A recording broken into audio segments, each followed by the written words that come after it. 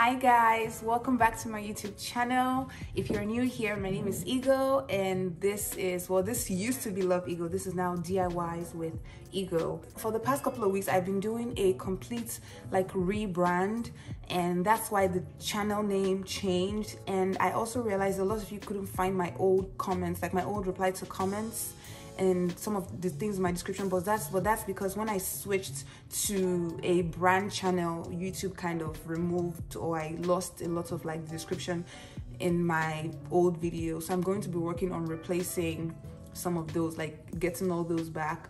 I also got a new job, so I've been trying to figure out a way to really balance that and the YouTube channel so that I could serve you guys and still, have a career. So I've been trying to do both of those things, and that's why I've been a little MIA here. So thank you so much for your comments. I keep trying to respond as often as I can. So that's what has been going on. But yeah, let's go straight into today's tutorial. So in today's tutorial, I'm going to be showing you how to make this sequin two-piece outfit. It's a pair of wide leg pants and cowl neck top that you can wear as is, or you can just throw a blazer on. I like two-piece outfits because you can wear them as separates or you can wear them together.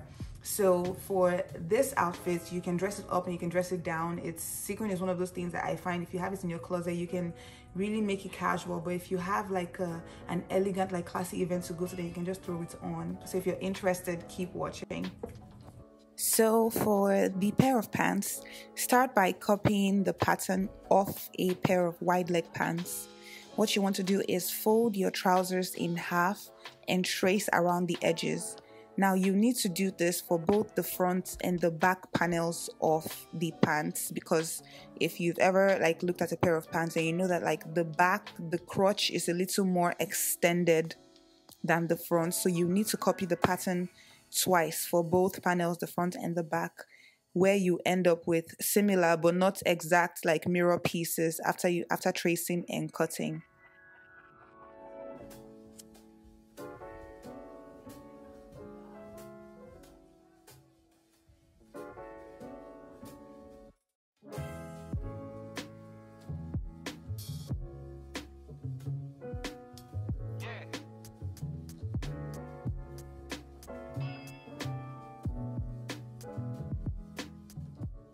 And then after you trace that onto your pattern, you're going to take that pattern, place it on your fabric, and cut two right sides facing pieces each. So you're going to be cutting two front legs and you're going to be cutting two back legs.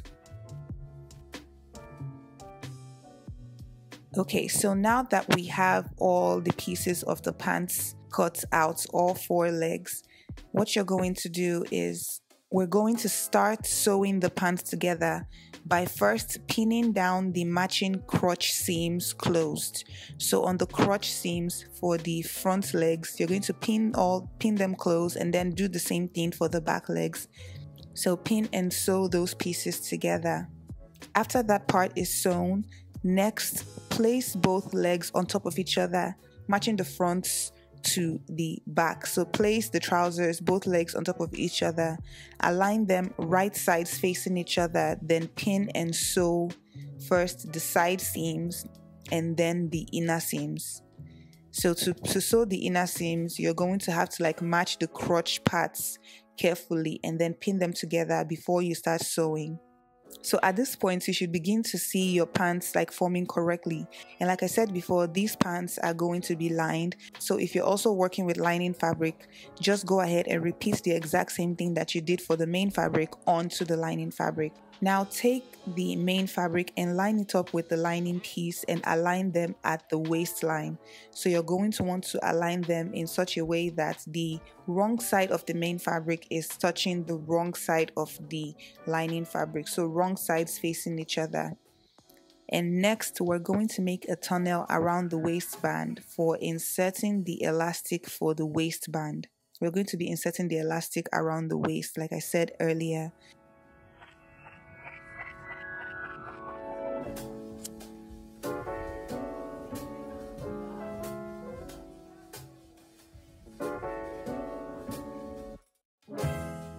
So I've gone ahead and I've sewn a 2.5 inch tunnel around the waistband, and I left 2.5 inches because that is just enough space for us to fold the top of the waistband and sew it and still have enough of tunnel space to run the elastic through.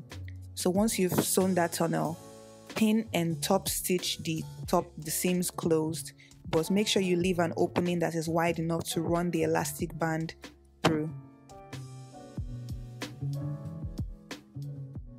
Also, a little side note, you should know that the elastic band should be your waist measurement minus 1 inches. So my waist measurement is 28 inches, meaning I cut 27 inches of elastic.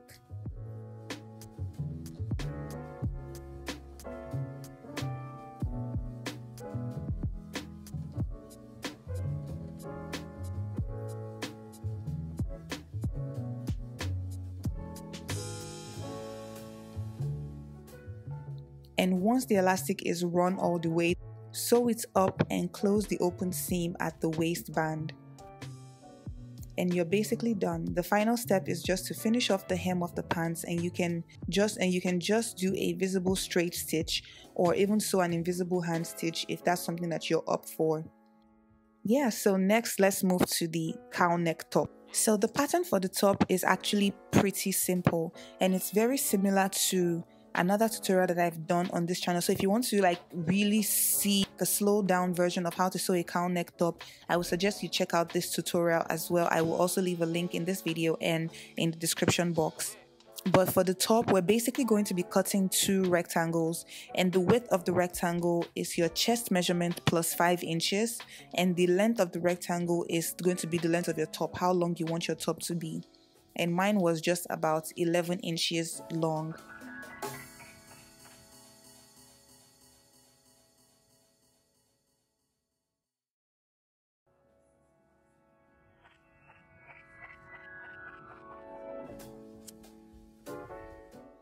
So you're going to need to sew 2 pieces of that, the main fabric and the lining fabric.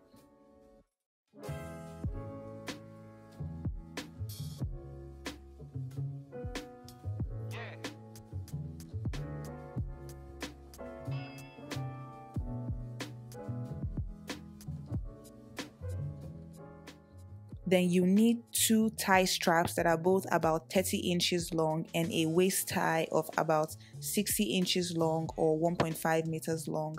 That one we're going to be cutting into 2. So after cutting out the measurements for the fabric, just place the rectangles right sides facing each other. So place them right sides facing each other, and then like attach the ties to where they're supposed to be. And as you'd expect, I'm sewing them with the wrong sides out, and then we're going to flip them out to get the ties out. So at this point, all the ties should be sewn closed except for the waist tie. Pin them all around on 3 sides, the top and the 2 sides where we're going to be sewing it closed. But don't forget to attach your ties to the top first before sewing it closed. So once you've done that and you've sewn all 3 sides together, just flip the top out and you get the ties out. And that's basically it for the top. It's so quick and it's so simple, and this is the final result. This is what it ended up looking like. So guys, I really like this outfit. I love how it turned out, and I can't wait to see if you guys are going to try it. Thank you so much for watching. Let me know what you think about the tutorial in the comment section, and I look forward to catching up with you guys, and I look forward to seeing you in my next video. Bye.